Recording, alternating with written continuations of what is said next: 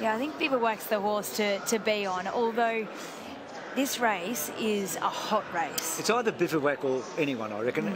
How does he look to you, Kate? Is he ready to win first up? I think so. It looks like he's done plenty of work. His trials have been excellent. He's drawn well. He's not drawn in where he's going to be dictated to. So he's drawn in the middle. So Craig Williams has a little bit of breathing space, you could say. And he looks like he's done plenty of work. Never runs a bad race. We know he came here first up in the spring and blew them away in the vein. Now that's not as strong as his ball of muscle. Look, he's a remarkable horse. He really is. That Group 1's eluded him, but he's capable. He is capable and he loves the track rock hard. So he gets that in his favour today. He's trialled well. He always does. He's just such an honest old horse, isn't he? He's a wonderful horse. He's won 4 Group 2s and 4 Group 3s. He's so reliable. He's an ageing horse, but one that probably has held his ability. Zatori, gee, he's a classy horse. He was so good first up. Jamie Carr's got a real chance here, I reckon. I think he's got an engine, this horse. He's a real strong type. He carries a lot of weight in that midsection. I think he'll improve from the run, but he is just a stocky horse. You've got to have him on in the first 4. This horse has got a remarkable first-up record. The last 2 years, this horse has been over in Dubai winning at Meydan, Fartana, but I don't think he's a Group 1 horse here. No, I don't, but the only thing is he does go very well fresh. He's won 6 from 8 first up, so that holds him in good stead. Bonzaway was 5th in the race 2 years ago and 4th in the race last year. He's never far away, but he doesn't win very often, does he? He's second up here. His first up run behind Jungle Edge was sound, but I can't see him winning this. Crystal Dreamer won the Heath here over 1100 in the spring. He beat G-Trail and Ball of Muscle. That's pretty good form. It is very good form. He's a very honest galloper. He does love Caulfield. He's won a few here, including 4 from 13. So he'll be on the speed.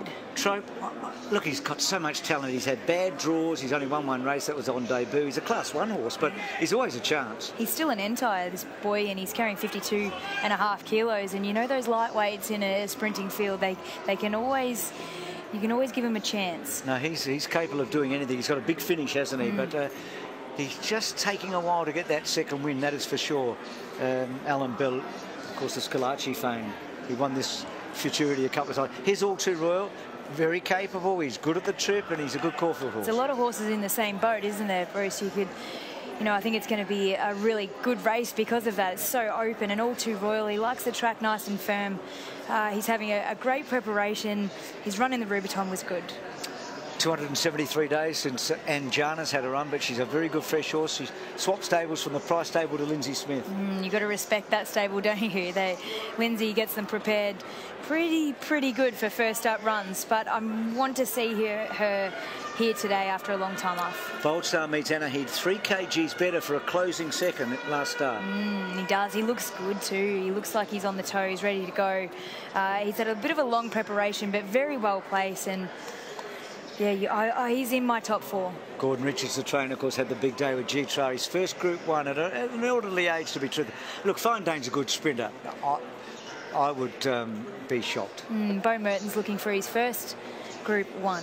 What about Halverson? Your brother's ridden this horse quite a few times. He's a good horse. His favourite horse. He's so consistent. Is the type of horse that needs to be switched off. He's got a very electrifying turn of foot, good acceleration. So if he can get the speed on and he can get the brakes, I think he can run a place. Hummer, she's a big finisher, isn't she? She is. She's a good man. She's down in the weight. She's drawn well. William Pike comes over from the west, and Johnny McArdle knows how to get one ready for a Group 1. Yeah, no, not without some sort of a hope, that is for sure.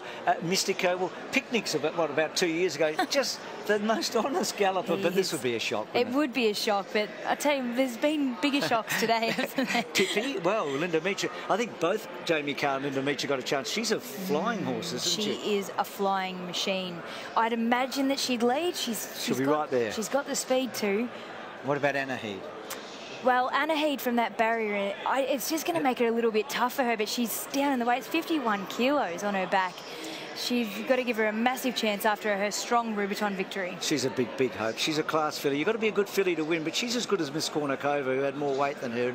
She can win. She won a a Group 2 and then a Percy. So I actually think Free Adet has got a massive chance. He was third in the Blue Diamond.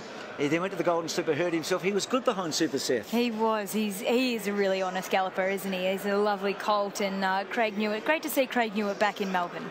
And Vainstream is at any old odds. We go to PointsBet for the Oakleigh Plate to you, Brett Finch.